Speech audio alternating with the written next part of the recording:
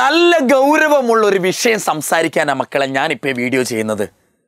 നമ്മൾ ഇതുവരെ കണ്ട, ഞാനോ നിങ്ങളോ കണ്ട ബയോളജി എക്സാമുകളല്ല ഇപ്പോൾ നടന്നു വരുന്നത്. കഴിഞ്ഞ മെയിൻ എക്സാം മുതൽ ഞാൻ ശ്രദ്ധിക്കുന്നതാ. ഈ വട്ടത്തെ +2 നിങ്ങളുടെ സീനിയേഴ്സിന്റെ ബയോളജി എക്സാം നടന്നപ്പോൾ തന്നെ ഞാൻ തീരുമാനിച്ചു +1 ബയോളജിയിലെ എന്താണ് ക്വസ്റ്റ്യൻ പേപ്പർ ഇടുന്നവർ ഉദ്ദേശിക്കുന്ന കാര്യം എനിക്ക് പിടികിട്ടി മക്കളെ.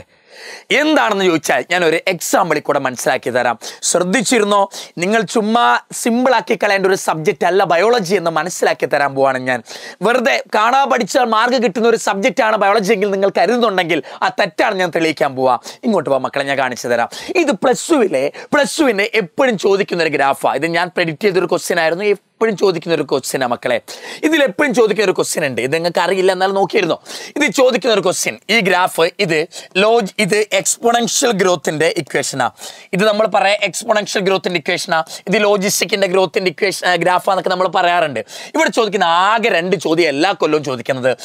R എന്ന് പറഞ്ഞാൽ എന്താണ്, K എന്ന് പറഞ്ഞാൽ എന്താണ്? ഇതാണ് എല്ലാ കൊല്ലവും ചോദിച്ചു വന്നിരുന്ന ക്വസ്റ്റ്യൻ എന്ന് പറഞ്ഞാൽ. ഇന്ന് ഈ കൊല്ലം +2 ബയോളജി എക്സാമിന് R-ന്റെ വാല്യൂയും K-ന്റെ വാല്യൂ ഒക്കെ ചോദിച്ചു.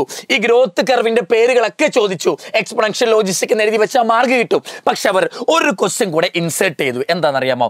What is the significance of R?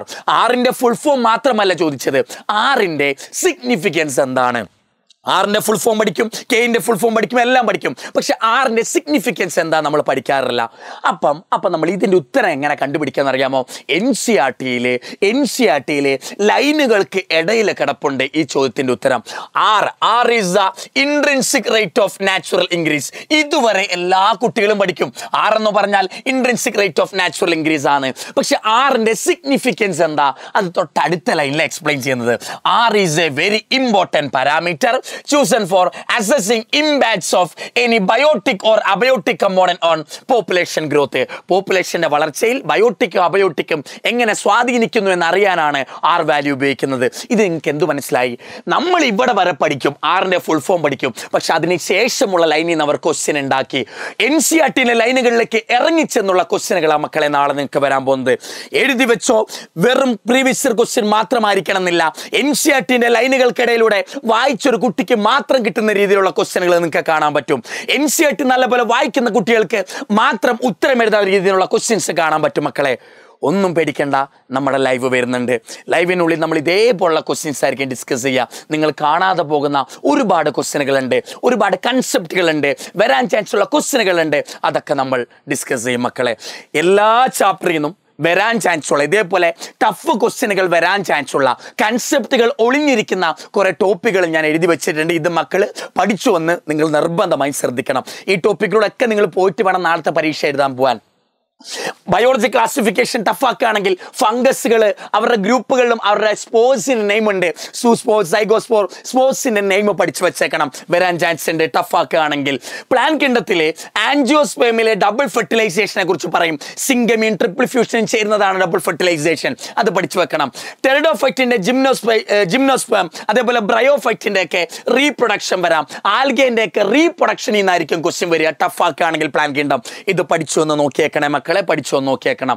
മോർഫോളജിയിൽ വരുന്നത് കുറേ നാളായിട്ട് ചോദിക്കാതെ ഇനി ചോദിക്കാൻ ചാൻസ് ഉണ്ട്. ബ്രാസിക്കേസിയ ഫാമിലി. സോളനേസിയ നമുക്ക് പഠിക്കാനുള്ളതാണ്, സോളനേസിയ എല്ലാവർക്കും അറിയാം. എന്നാൽ ബ്രാസിക്കേസിയന്റെ ഫ്ലോറൽ ഫോമുല കൂടെ അവിടെ കൊടുത്തിട്ടുണ്ട്. ബ്രാസിക്കേസിയ എന്ന് പറഞ്ഞാൽ മസ്റ്റാർഡ് ഫാമിലിയാണ്. ഓർമ്മയുണ്ടോന്ന് അറിയില്ല. ആക്ടിനോമോർഫിക്, ബൈസെക്ച്വൽ, കാലിക്സ് 2, കൊറോള 4, ആ ഇക്വേഷൻ, ആ ഫ്ലോറൽ ഫോമുല നിങ്ങൾ പഠിച്ചു വെക്കണം. ആരും കാണാതെ പോകുന്നതാണ്. മസ്റ്റാർഡ് ഫാമിലി എന്ന് പറഞ്ഞ് ചോദിച്ചാൽ ബ്രാസിക്കേസിയ ഫാമിലി തന്നെയാണ്. ബ്രാസിക്കേസിയം ചോദിച്ചാൽ മസ്റ്റാർഡ് തന്നെയാണ്. നോക്കി എഴുതി വെക്കണം. ഇതിന്റെ ഫ്ലോറൽ ഫോമുല എഴുതി പഠിക്കണം. ഇന്നത്തെ ലൈവിൽ നമ്മൾ ഡിസ്കസ് ചെയ്യുന്നുണ്ട്. അടുത്ത അനാട്ടമിയിൽ വരാൻ ചാൻസ് സ്റ്റാർച്ച് ഷീറ്റ്, കാസ്പേരിയൻ സ്ട്രിപ്സിനെ കുറിച്ച് പഠിക്കും, ക്യൂട്ടിക്കിളിനെ കുറിച്ച് പഠിക്കും, സൊമാറ്റോനെ കുറിച്ച് പഠിക്കും, എല്ലാം പഠിക്കും. പക്ഷേ സ്റ്റാർച്ച് ഷീറ്റിനെ കുറിച്ച് കേൾക്കില്ല. സ്റ്റാർച്ച് ഷീറ്റ് എന്ന് പറഞ്ഞാൽ എന്താണെന്നറിയോ മക്കളെ? എൻഡോഡെർമിസിനെ വിളിക്കുന്ന അതേ പേരാ സ്റ്റാർച്ച് ഷീറ്റ്. എവിടെ വിളിക്കുന്ന പേര്? സ്റ്റെമ്മില്. മോണോക്കോട്ട് ആയിക്കോട്ടെ, ഡൈക്കോട്ട് ആയിക്കോട്ടെ, മോണോക്കോട്ടിന്റെയും ഡൈക്കോട്ടിന്റെയും സ്റ്റെം ഉണ്ട്. ആ സ്റ്റെമ്മിന്റെ ഉള്ളിൽ എൻഡോഡെർമിസ് ഉണ്ട്. ആ എൻഡോഡെർമിസിൽ സ്റ്റാർച്ച് ഡെപ്പോസിഷൻ ഉണ്ട്. അതുകൊണ്ട് വിളിക്കുന്ന പേരാ സ്റ്റാർച്ച് ഷീറ്റ്. സ്റ്റാർച്ച് ഷീറ്റ് എന്ന് തന്നാൽ അത്ഭുതപ്പെടാൻ പാടില്ല കേട്ടോ മക്കളെ. സെമ്മിൽ ഡൈക്കോട്ട് മോണോക്കോട്ട് സെമ്മിൽ കാണുന്ന എൻഡോഡെർമിസിന്റെ പേരാണ് ഏത്? സാക്ഷ്യഷീത്ത്. പിന്നെ വരുന്ന എന്താ അറിയോ? പെരിസൈക്കിളിന്റെ ഫംഗ്ഷൻ. NCERT മെൻഷൻ ചെയ്യുന്നുണ്ട്. പെരിസൈക്കിളിന്റെ ഫംഗ്ഷൻ എന്താണ്? 2 ഫംഗ്ഷനുകൾ മെൻഷൻ ചെയ്യണം. ഒന്നാമത്തെ എന്താണെന്നറിയോ മക്കളെ? ഒന്നാമത്തത് ലാറ്ററൽ റൂട്ട്. ലാറ്ററൽ റൂട്ട് എന്ത് ചെയ്യും? ഇനീഷ്യേറ്റ് ചെയ്യും. ലാറ്ററൽ റൂട്ട്സ് പുറത്തേക്ക് വരും. രണ്ടാമത്തെ എന്താ? വാസ്കുലാർ കാമ്പിയം പുറത്തേക്ക് വരും. പെരിസൈക്കിളിന്റെ 2 ഫംഗ്ഷൻ ഉണ്ട്. ലാറ്ററൽ റൂട്ട്സുകൾ ഉണ്ടാക്കും, വാസ്കുലാർ കാമ്പിയം ഉണ്ടാക്കും. മക്കളെ പഠിച്ചു വെച്ചോ. പെരിസൈക്കിളിന്റെ ഫംഗ്ഷൻ ചോദിക്കാറുണ്ട്. അടുത്തത് sell the unit of life എന്ന് വരുന്ന ചോദ്യം കുറെ കൊല്ലം കൊണ്ട് NCERT ഉണ്ട്, പക്ഷെ ഇതുവരെ ചോദ്യം ചോദിച്ചിട്ടില്ല. ചാൻസ് ഉണ്ട് ടഫ് ആക്കുകയാണെങ്കിൽ. സീലിയന്റെ ഫ്ലജലിന്റെ ഒരു ട്രാൻസ്വേഴ്സ് സെക്ഷൻ കൊടുത്തിട്ടുണ്ട്. 9+2 അറേഞ്ച്മെന്റ് എന്നൊക്കെ പറഞ്ഞ് അത് നോക്കി വെച്ചേക്കണം ആ ഡയഗ്രാം. അതേപോലെ സെൻട്രിയോളിന്റെയും ഇന്റേണൽ സ്ട്രക്ചറിന്റെ ഡയഗ്രാം പറയുന്നുണ്ട്, പഠിച്ചു വെക്കണം. 9+0 ആണ് അറേഞ്ച്മെന്റ്, 9+2 ആണ് മൈക്രോട്യൂബ്യൂളിന്റെ അറേഞ്ച്മെന്റ്, 9+0 ആണ് സെൻട്രിയോളിലെ മൈക്രോട്യൂബ്യൂളിന്റെ അറേഞ്ച്മെന്റ്. പഠിച്ചു വെക്കണം മക്കളെ. സെൽ സൈക്കിളിൽ വരാൻ ചാൻസ് ഉള്ളത് മൈറ്റോസിസിന്റെ സിഗ്നിഫിക്കൻസ് എപ്പോഴും വരാറുണ്ട്. അതേപോലെ മിയോസിസിന്റെ സിഗ്നിഫിക്കൻസും വരാം. മിയോസിസിലെ ഓരോ സ്റ്റേജുകളും NCERT കൊടുത്തിട്ടുണ്ട്. വേണമെങ്കിൽ ചോദ്യം വരാം, എവിടാണ് ക്രോസിംഗ് ഓവർ നടക്കുക, ക്രോസിംഗ് ഓവറിന്റെ ഡയഗ്രാം ഏതാണ്, അല്ലെങ്കിൽ എവിടെയാണ് സിനാപ്സിസ് ഉണ്ടാകുക, അതിന്റെ ഡയഗ്രാം ഏതാണ്. മിയോസിസിന്റെ സ്റ്റേജ് പഠിച്ചു വെക്കണം. മെറ്റാഫേസും അനാഫേസും ടീലോഫേസും പഠിക്കുന്ന പോലെ തന്നെ മിയോസിസിന്റെ സ്റ്റേജുകളും മിയോസിസിന്റെ സിഗ്നിഫിക്കൻസും പഠിച്ചു വെക്കണം.